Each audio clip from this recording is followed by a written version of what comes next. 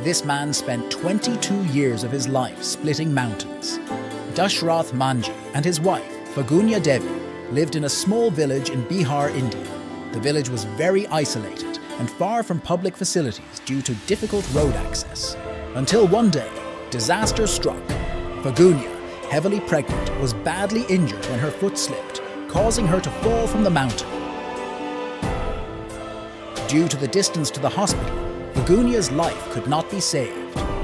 Hurt by the loss of his wife, Dashrath armed himself with only a chisel, hammer and shovel and began to split the rocky mountain that caused his wife's death. He didn't want anyone else to experience anything like what he went through. Many thought he was crazy, but for 22 years he continued to work.